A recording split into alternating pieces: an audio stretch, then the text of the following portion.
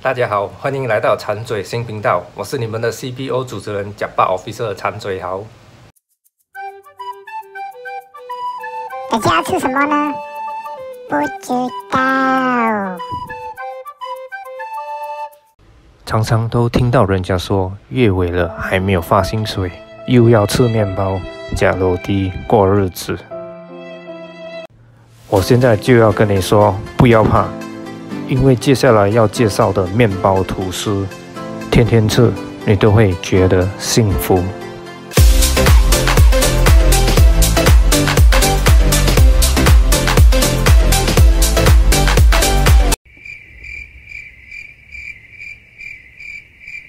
今天要介绍的是，在新加坡1939年就开始营业，已经传承到第4代的东亚餐室。这个东亚餐室很靠近欧南园地铁，走路5分钟就可以到达。你驾车的话，就可以停在餐室前排。这里都不打烊哦，营业时间是早上7点到晚上10点。在到达餐室之前，你就可以发现这里的建筑都古色古香，原来这里有80年的历史了。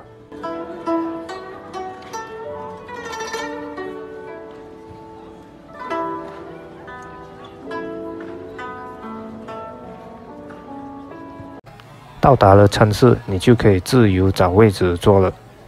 要注意的一点，餐室内还有卖竹草。服务员通常就会问你要吃饭吗？你不用拍谁，直接说要吃面包罢了。里头最友善的就是这个老婆婆，我通常都是找她点餐。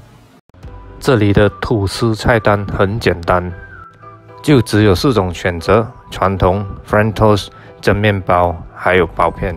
套餐会加上半生熟鸡蛋和热咖啡。你的一天会因为这美好的早餐而忘记了夜尾啃面包这个事实。因为太久没来了，一次点了4样。视频里你就可以看到4种不一样的吐司。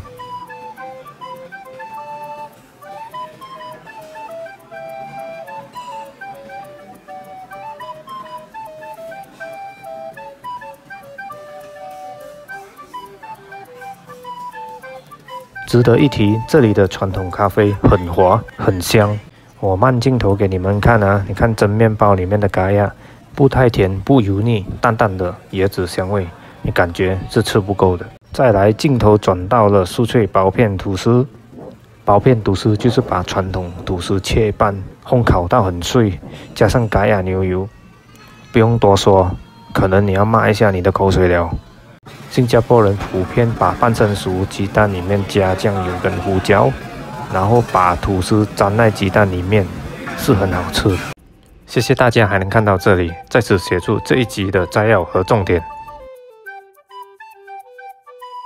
希望可以得到你的支持，点击订阅 Subscribe， 让我更努力拍摄更多类似的视频，谢谢。